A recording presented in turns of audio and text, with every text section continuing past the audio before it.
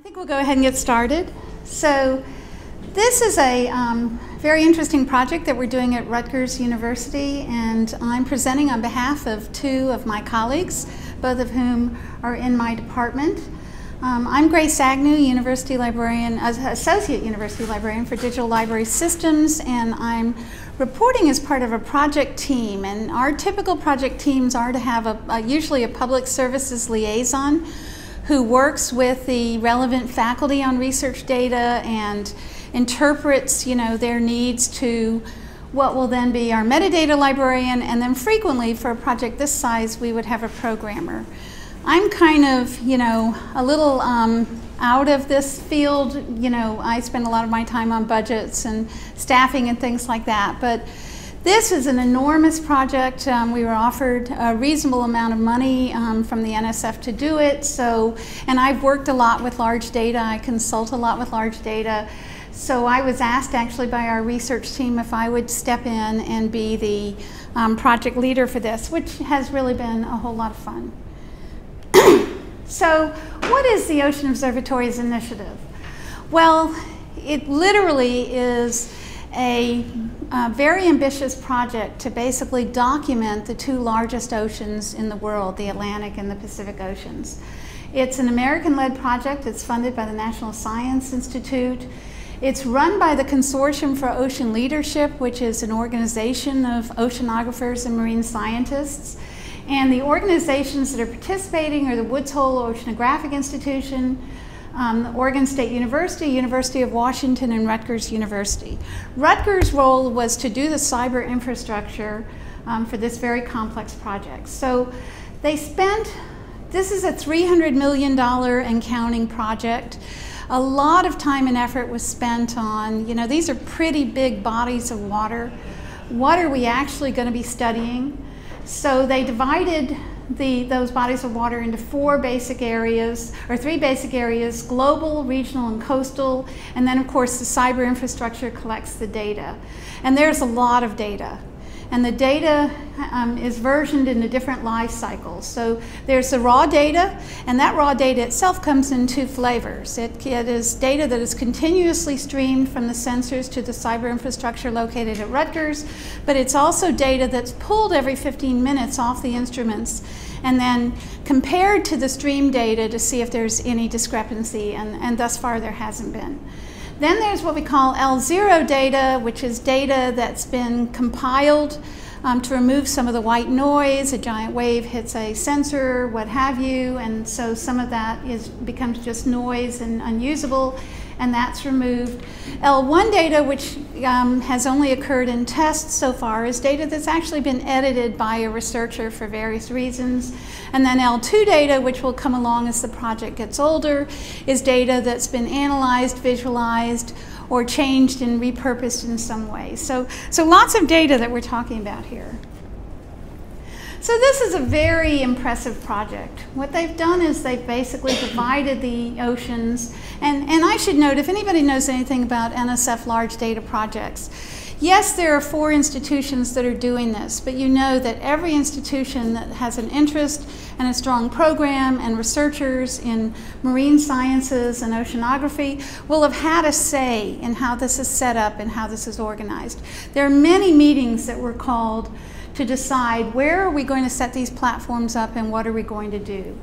If you even just think about how on earth would I survey the 2 largest oceans in the world, lots of time and lots of effort went into this. So what they did is they created the concept of platforms. And what these platforms are is they can be anything from a giant platform that you might sunbathe on in the middle of the ocean to a cable that just runs a considerable distance across the ocean, to floating devices that are loosely cabled together. So a platform is a fairly durable concept in this project, and it basically is any stationary, geographically located environment where we're going to collect data about the world's oceans. The subsites are very interesting because those are actually, those platforms can be 1 mile to 50 miles big. They can be enormous. So the subsites are where these platforms were broken into interesting areas where they're actually going to put instruments. And one of the things, they're in their early stages. They went live sort of in October, and then really live in January, and then they're going to go really, really live this summer. So a typical large research project. So they've done their splashdown, but they're not really live yet, and they will be soon. The subsites are where they've decided on the platforms to locate these instruments, and they may decide within the first year or so, hey, I think we'd get better data if we moved it 25 miles, across to another quadrant. So that has major implications for us as we do, what we hope is durable metadata for the data that they produce. So then there's 800 plus instruments, and these instruments, a lot of thought and effort went into what do we really want to know about the world's oceans, what are the best instruments to capture this, and then just in the first year, they think they're going to produce as much as 10,000, data products, which if we were to do manual metadata would certainly be job security for somebody. So the arrays, platforms, and instruments, there are coastal scale nodes, global scale nodes, and then the regional scale nodes are actually sort of virtual nodes that cut across the coastal and global scale, which is why there are 7 nodes. So you can see that each array has a number of subplatforms and then instruments on those subplatforms. So Pioneer Array, which is what we've been working with, is the first array that went live. That was an array set up by the Woods Hole Oceanographic Institute. So this is what Pioneer Coastal Array looks like. So it actually is just a giant virtual field of interest where, and I think it's many miles. It might be as many as 50 miles in circumference.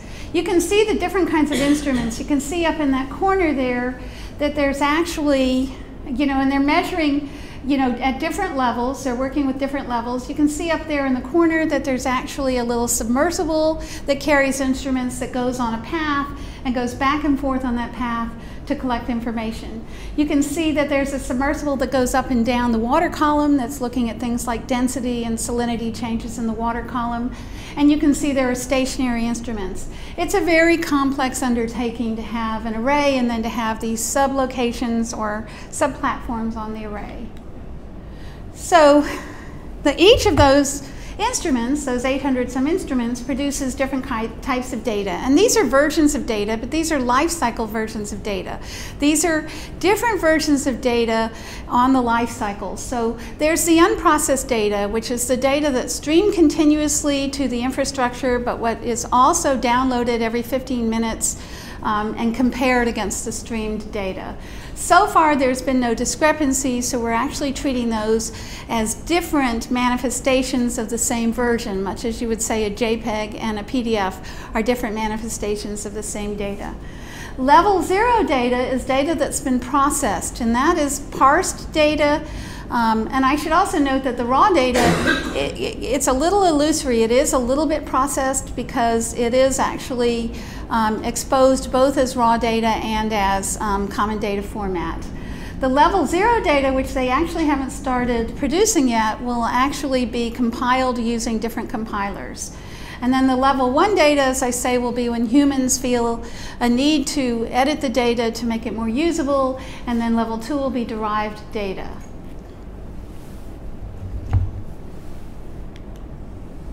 So they decided to collect 108 different types of information about the ocean. Some of these are things like temperature and salinity. They're broken up based on the sampling regimes. The air-to-sea interface, what happens when the sea meets the air, how does that change in temperature, rain rates, sea surface connectivity, etc. The seafloor or crust, where they're looking at hydrogen concentration. They also have HD video, which is motion based on motion detection, where they're trying to document any sea life that swims past the video. They're looking at seafloor pressure, etc. And then the water column, they're looking at connectivity, echo intensity, signal absorption, all things that mean a whole lot to me, but probably a little more to them. So what they wanted from us, and they wanted this from us because at the very last year of the project, the NSF said, some of our our data portals are starting to give us DOIs. We think it would be a really good thing if, you know, the OOI gave us DOIs as well. So here you have these folks that are frantically trying to set up expeditions that are, you know, fraught with everything that an expedition into the deep ocean has to face, trying to put, you know, calibrate and put all these instruments down, decide, am I happy, what sub-platform it's on, etc. You know, supposed to go live in October. We'll sort of do it, and then we'll really go live in January, and then we'll really go live, you know, further on. They're juggling all of this, and then they're told that they need to do DOIs as well. So they turned to us and they said, is this something that you could do for us? And of course, we have been minting DOIs. We're data site members. We've been minting DOIs for quite some time.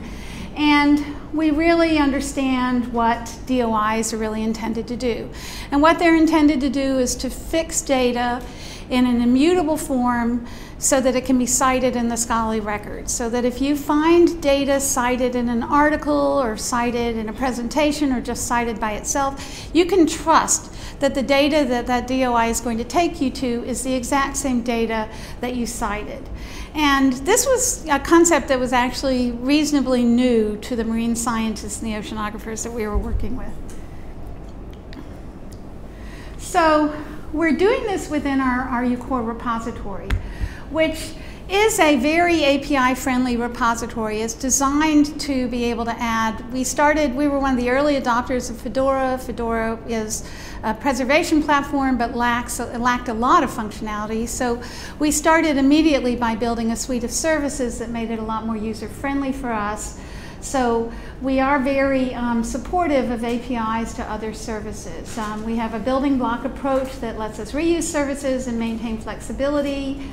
So when we started talking to the marine scientists and also to the cyber infrastructure specialists and also to the subcontractor Raytheon, who's actually building what is the metadata infrastructure for OOI, it was clear that we were all talking a different language, that we weren't actually communicating on the same page. And Cecilia just did this, you know, the little mimicking Munch's the shriek or the scream or whatever that thing is. But so we knew the first thing we wanted to do is we wanted to develop a data model. We wanted to have a shared representation of the data that we would all understand.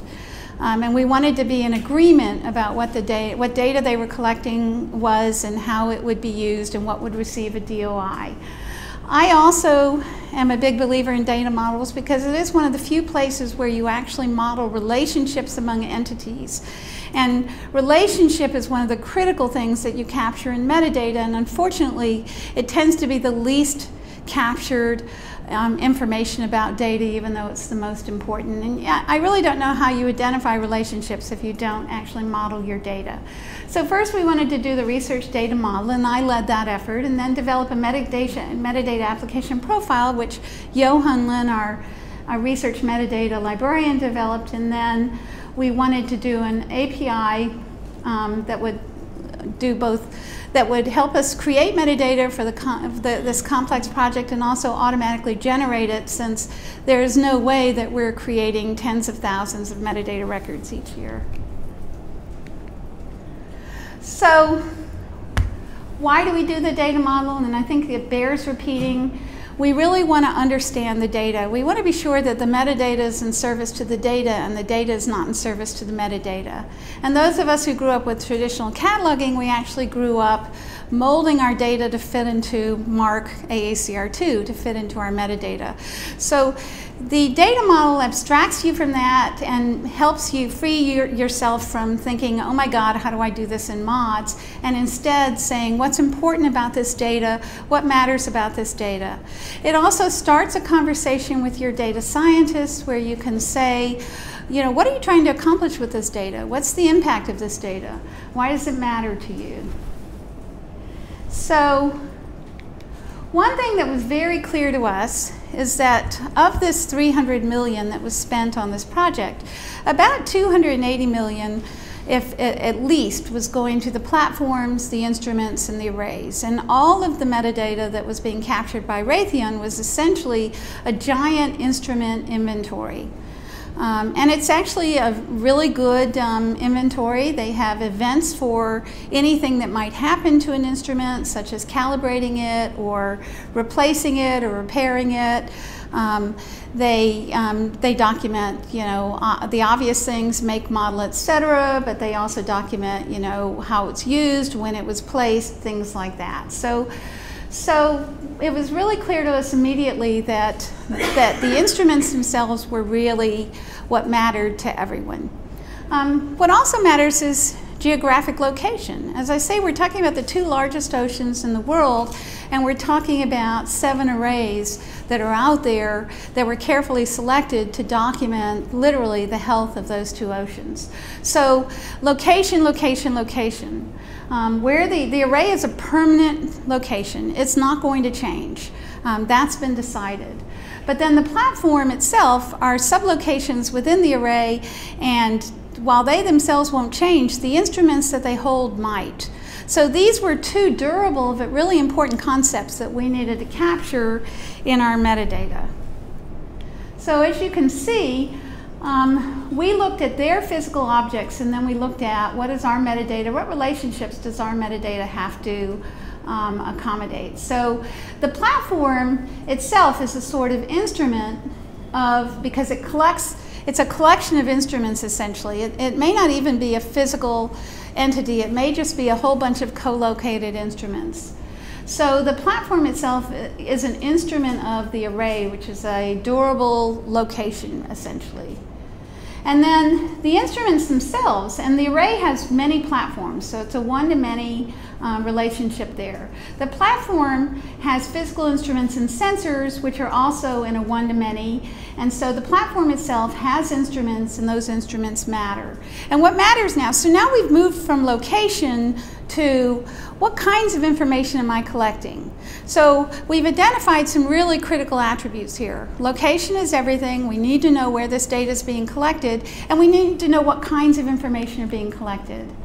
So then those physical instruments also produce, and we started with the raw data. So they produce 2 instances of raw data really, but the raw data resource itself ends up being only 1. So essentially, what we learned from the scientists is, as I said, that we can count what's streamed and what's downloaded as just manifestations of the same resource. So, but instruments, sensors may actually collect several types of information. The same instrument might collect temperature and salinity, for example. So this ended up being a basic data model that we could all agree on to help us understand what we needed to do with data.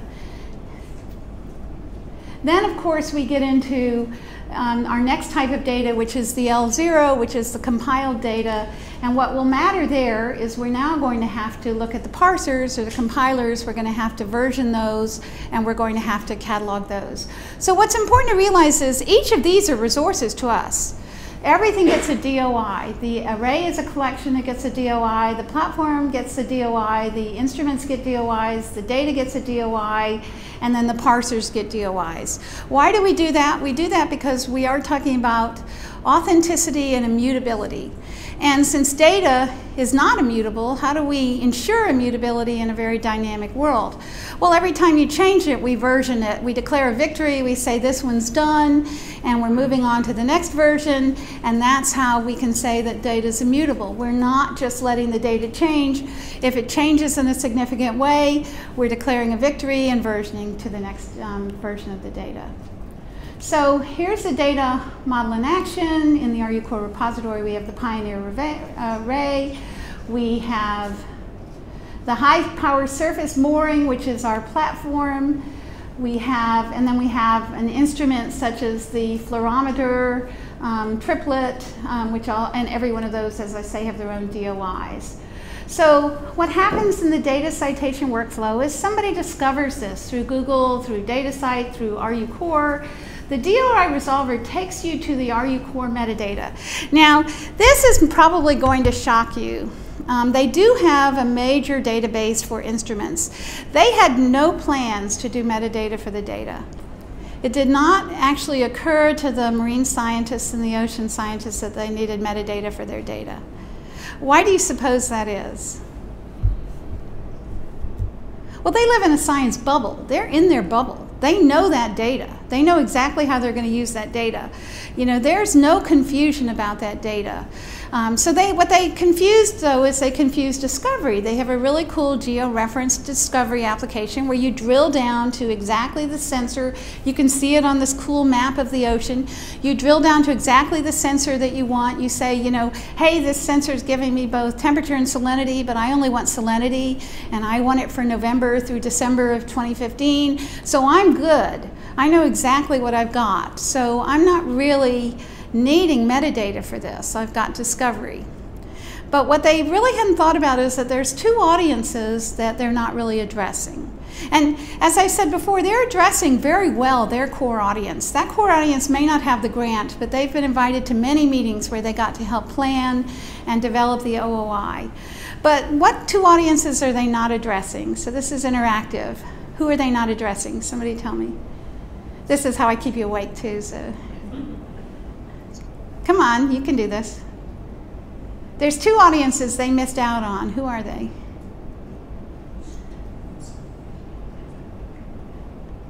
Seriously? Okay, I'll give you one. All right, one is, this is a 25-year project, but we hope the data will persist forever. What about the scientist of 25 years from now who wasn't part of all this, who wasn't in that bubble? Do they know what they got? And who else today is not in that bubble that may not know exactly what they're getting? Researchers in related areas. Absolutely, the interdisciplinary, everybody pays lip service to interdisciplinary, but frankly it takes all the energy and smarts that a research scientist has to serve his own community. So the interdisciplinary scientists who will love to get hold of this data, the atmospheric scientists, the urban planners for coastal cities, you know, they want this data and they don't really understand where it came from, what its provenance is. They don't know how to use it. What is one of the prime reasons that we have to have metadata for data? Even if you have the coolest discovery in the world, you have to have metadata for what reason? What did I say earlier about data? And you guys talked about this in your presentation, so I'm pointing directly at you. That's a, go ahead, go for it, yeah. It starts with a V. What does metadata let you do? It lets you version. It lets you say, hey, this metadata conforms, this object conforms to these specifications. I know exactly what I got. But did you change things a little bit? Because I kind of need to know if you change things. So you have to declare victory in metadata. You have to say this data is done now. Here's this data. You want the next data, it's related, it's attached, and it's slightly different because things have changed a little bit. And you kind of want to know that because you're actually deciding the next Marine Fisheries International Treaty, and you really need to know that they got a much better camera with higher definition, and that one of the reasons they're capturing more fish is it has a more sensitive motion detector. This is something that's actually neglected a lot in science. You know, there actually are a lot of variables that are these sort of hidden variables. Things have changed a little bit, but we're just going to keep on trucking. So what we didn't want these scientists to do was just do that, keep on trucking. We do want people to be able to do longitudinal studies, but we want them to know you're stepping from version to version, like you're stepping on stepping stones. It's not an unbroken path. You need to know, yes, you can keep doing your longitudinal analysis, but things changed a little bit. We recalibrated this instrument. So here's the recalibration stats. And if you know your onions, you're going to know, I need to compensate for this. I need to realize that they have a much more sensitive salinity measure now. So that's the sort of thing. One reason you have metadata is to be able to do versioning. So we fortunately do already have a metadata application profile for research data that we simply had to modify to support what we discovered in our data model were the critical things that matter. So we also, when you're generating metadata for large data sets that just keep on coming and frankly keep on versioning themselves, what you need to know is what's my fixed information, what's my fixed content that I can count on, and what changes the data so that I now have to say it's either a new version or it's related data. Once you know all of that, you can actually start pulling data from different places to automatically generate metadata, which is what our API does. So I just want to show you that this is their, they said they didn't have a data model, but we actually, Johan, our wonderful metadata librarian, actually found this on their very complex website. They actually pretty much had the same data model that we had in mind. They had already designed it, they just didn't call it that. So some of the challenges we've run into is that this is a real world project and they're just really focused on getting it going. And there's a lot of, discrepancies right now. There is an inventory database. It was based on assumptions of what would happen when these ships went out and positioned these instruments. These ships went out, they made decisions, hey, we're going to move it to this subsite instead. They recorded it in their ship notes, but it hasn't made it to the database yet. So we're still in a position of trying to get, really solid metadata. We have a really good data map that lets us map any metadata into RU Core, and Johan has developed a really good map. We just don't have really good values to feed into that map yet. So we're waiting right now to have a database that's declared authoritative. And it was a shocker to them to realize how unauthoritative their database was, and they're working on it. We also needed to reach agreement with them about when data would be versioned. And we agreed that whenever an instrument was recalibrated, which the intent is to actually do that every 6 months. So every 6 months we're going to have to end a version and start a new one.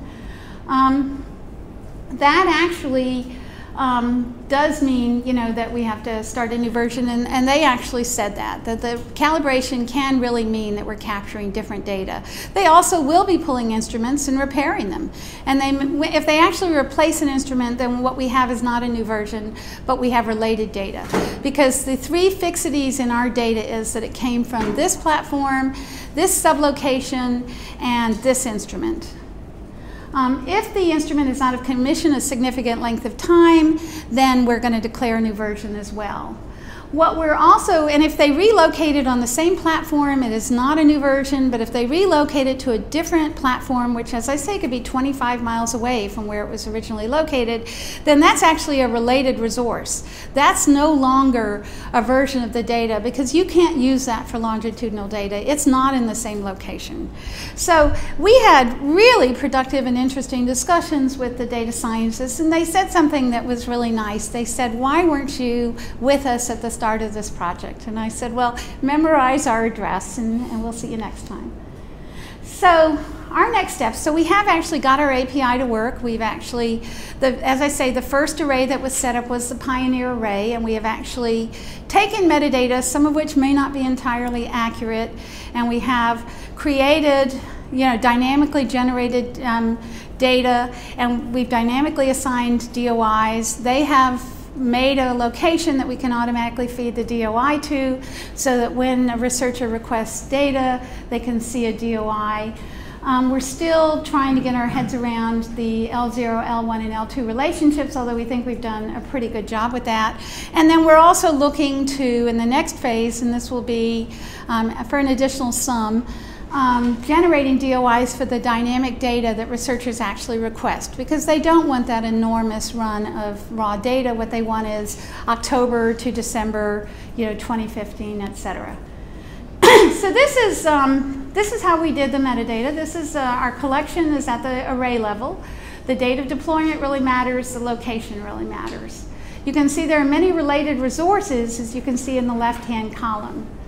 So what are those related resources? Well, all of the platforms or sublocations are related resources. And you can see that Pioneer has a lot of interesting things. It's got a bunch of moorings, but it also has a glider. So it's got, different types of sublocations. And we chose to look at in this case, at the high power surface mooring, which is a sublocation. On that sublocation, we picked and this is the metadata for that sublocation, and you can see it's permanently and durably related to the array that it's on. And then we chose this instrument, the Seabird. And for the Seabird, what we not only have inherited information automatically from the sublocation and from the array, but we've also captured a life cycle event, the initial calibration. The good news is that they capture events, and we have event metadata, which is a mods extension. So they capture events, we can feed it right into our events. What we need to do, however, is we need to be automatically notified every time that they do a recalibration so that we can automatically generate a new version. So that's our next step that we're working on right now. So when you go to the Cber, what you also get is you get the hyperlink, so this is what you get when you click on the DOI. You get the hyperlink to the raw data download. And this is what it currently looks like. So this is really the only metadata that they actually have. And it really is more part of their discovery than it is metadata that's captured and maintained any place. So this is really, in a nutshell, and I actually did take only half an hour to do this. This is, in a nutshell, what we're doing with this ocean of data. So I was talking, so it can frequently be frustrating and scary, and we're learning a lot. We do feel like we've been dumped in the deep end of the ocean without water wings, but we are learning a tremendous amount about what scientists care about with data. And we're also learning that even the best scientists have pretty messy processes. We like to think science is a very precise and exact thing. It's not. They're winging it, they're feeling it as they go. They're lucky sometimes if they have a successful expedition way out into the deep ocean to set these arrays up, because you never know what's going to come up, a hurricane or whatever. So I was talking to our lead Representative Mike Verdaro, who's in our Marine and Coastal Services and is our science co-PI on the cyber infrastructure, and I said, are you able to enjoy the ocean? I mean, when you go to the ocean, are you just thinking salinity, temperature, density, etc.? And he said, when I go with my 2-year-old, I'm thinking about my 2-year-old and his water wings and his bucket and how he's enjoying the ocean. He said, I'm not actually thinking about my research. But he said, when I'm doing my research, I'm actually thinking about my 2-year-old. He said, I think about him all the time, and I think about him as a grown adult taking his own 2-year-old, and I think about what I hope the ocean will be and how OOI might play a role in a healthier ocean. So I do the same. When I find this very frustrating, I think about my scuba diving days when I used to scuba dive on the Great Barrier Reef. I think about what a fragile, terrible condition it's in right now, and I think about how lucky we are at the libraries to have a role in helping to create a decision-making tool for people to hopefully come together to design healthier oceans. So, questions? See, how hard can data be if it doesn't take an hour to describe it, right?